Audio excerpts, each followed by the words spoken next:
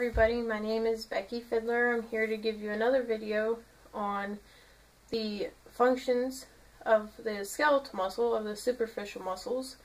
Today I'm going to be going over the trapezius muscle. So there are three sections to the trapezius muscle. There is the upper, the middle, and the lower.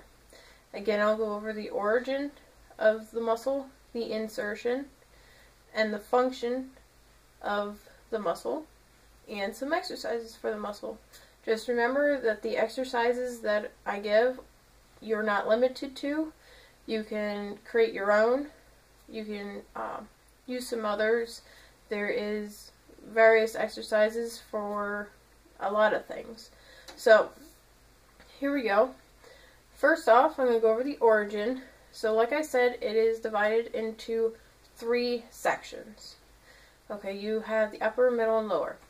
Alright, so the upper portion of the trapezius actually starts at the base of the skull, the occipital protuberance, and goes down the back of the neck on the posterior ligaments of the neck.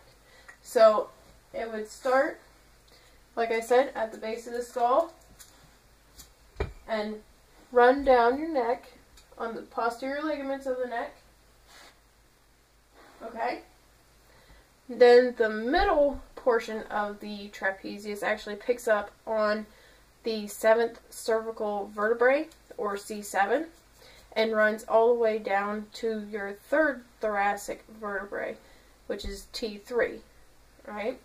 So around here would be your 7th cervical vertebra, and then it runs all the way down to the 3rd thoracic vertebra. Okay, so it's a little short section. Okay, if you can see, couldn't see myself do it in the video, so hopefully I got a good enough view for you guys. And then the lower portion of the trapezius muscle actually continues from T4, or the 4th thoracic vertebra, and goes all the way down to your last thoracic vertebra, which is T12. Okay, so you have 7 cervical vertebrae, and you have 12 thoracic vertebrae. Okay, so it encompasses all that. So actually, the lower portion would actually be from T3, which is probably roughly around here. Okay, and it continues all the way down to about your middle back or so. Okay, so it is from the base, the entire trapezius muscle is from the base of the skull all the way down to your 12th thoracic vertebra. Okay, so it's very long, and then again it connects to smaller portions on your arm. So the upper portion of the upper portion of the trapezius muscle connects to the lateral aspect of the 3rd clavicle. Okay, so you're looking at the outer portion of your clavicle.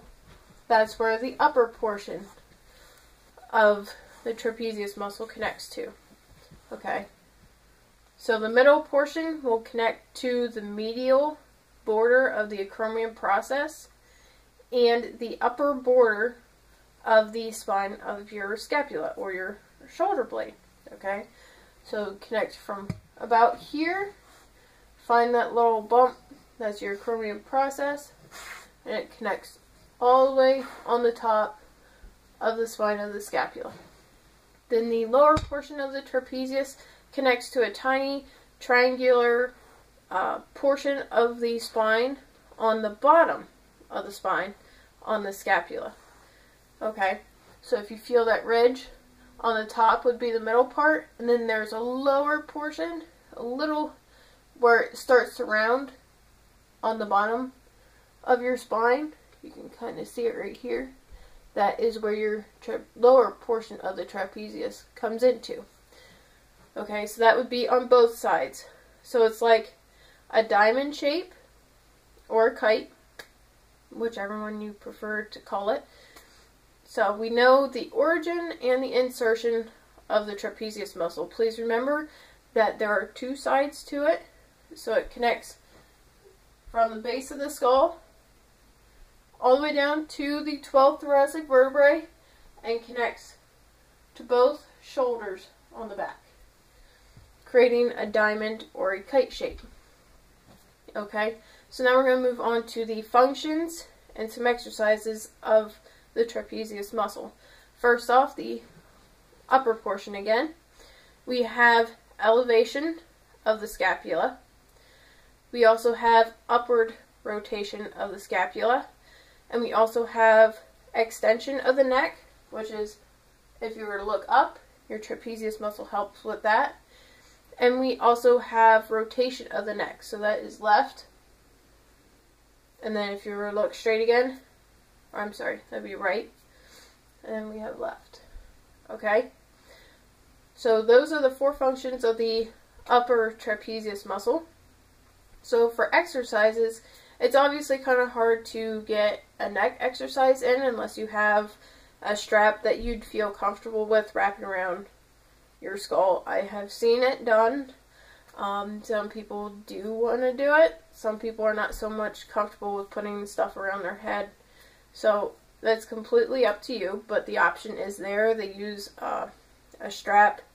They put it right around their forehead, on secure enough so that it won't fly off or it won't slip down on their face. But they'll pull back their head and work their upper trapezius. Or the most obvious one, you can do shrugs. Okay? That's all you're going to do. Shrugs. And you can hold dumbbells at your side. You can hold a barbell. Or you can have cables and shrug. It's completely up to you. Again, you're not limited to any exercise that I provide you on this video. So for the middle trapezius muscle, we also have elevation of the scapula. We also have upper rotation. Before I go any further, I did forget one function exercise. For the upward rotation, and we can use this for the middle one as well, the trapezius will help or assist in shoulder press, because your scapula, whenever you do a shoulder press, is doing upward rotation. It is pulling away from your spine. Okay? You can also do lateral raises. That also pulls your scapula away from your spine. So it's not a main muscle that is worked, but it can assist in that exercise. So anyways, back to the middle portion of the trapezius muscle. So again, we have elevation, we have scapular upward rotation, okay? And we also have, in addition to those two, we have scapular adduction or retraction. That is, if your scapula is pulled away from the spine, you can easily pull it back. Okay, you can, again, with the elevation and upward rotation, you'd have the exercises from the upper trapezius. So you'd be, while you're working out your upper trapezius, you're also working your mid trapezius. Okay, so for adduction or retraction, you can do rows. So you're pulling your scapula in. You also can do face pulls, which is the same thing as rows. You just pull it up higher. You can also do reverse flies. Okay? And for the lower portion of the trapezius, we don't have elevation, but we have upward rotation again, so you can use the same exercises as I specified before. We also have adduction or retraction, okay?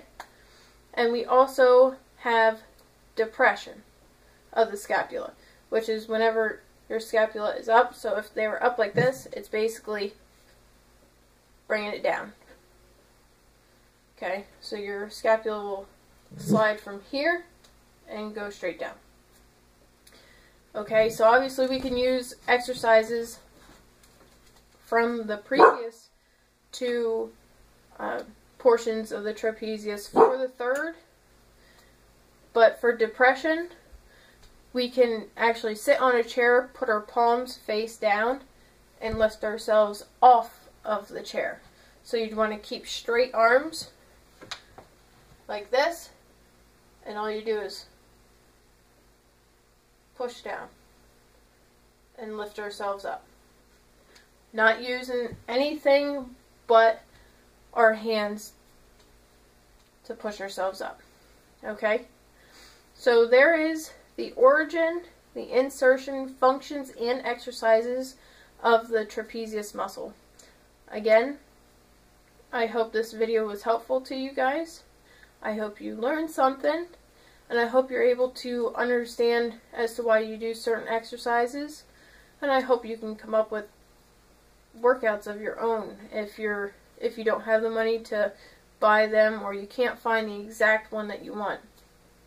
So again, thanks guys for watching, and have fun with it.